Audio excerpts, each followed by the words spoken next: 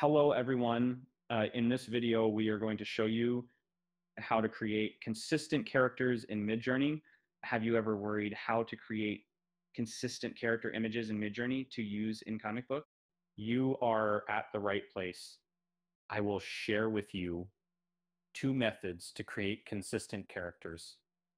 So before getting started, please subscribe to our channel and press the bell icon for instant notification. Let's open the Discord server, and first we can start with the easiest method. In this method, we use only prompts to create the same character in different angles and with varied expressions.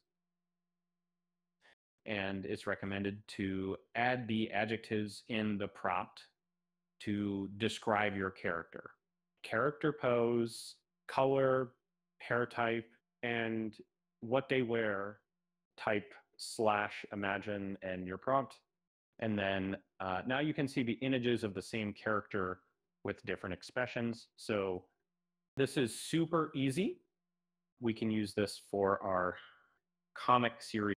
But the drawback of this method is that we can't get a specific pose or style of our choice. We have to live with what Midjourney has provided for our prompt.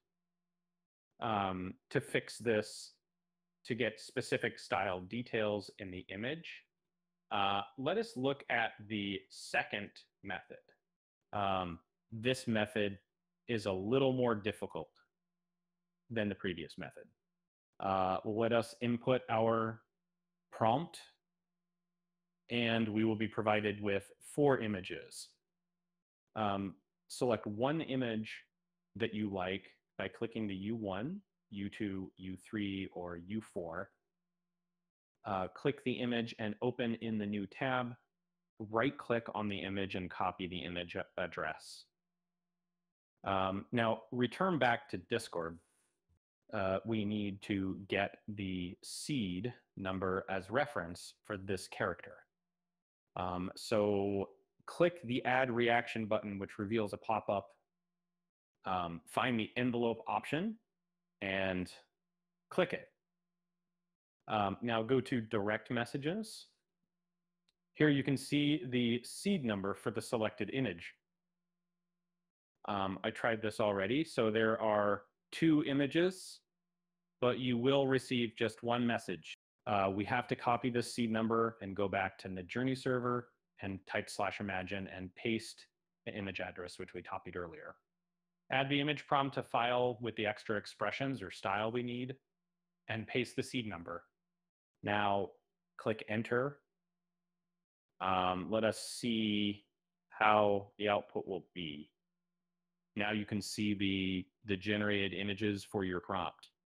Select the image that looks okay for us, and continue the same process to generate the next set of expressions. Copy paste the image address, prompt, and seed number.